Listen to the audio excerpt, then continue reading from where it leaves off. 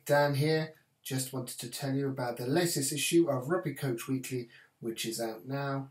And this week it is a kick catch special with the Six Nations highlighting how teams have used the kick to gain territory or retain possession. We're looking at receiving the kicks and how you can deal with the opposition's kicking tactics. So, looking at techniques, looking at tactics, looking at reading the cues, where to run, how to see what's coming up. So, activities and articles on that, Six Nations Playbook Special, Me's and Juniors on attacking space, and 7 things you should be doing before the end of the season. So plenty as usual packed in, and I hope you enjoy the issue and look forward to catching up with you next week.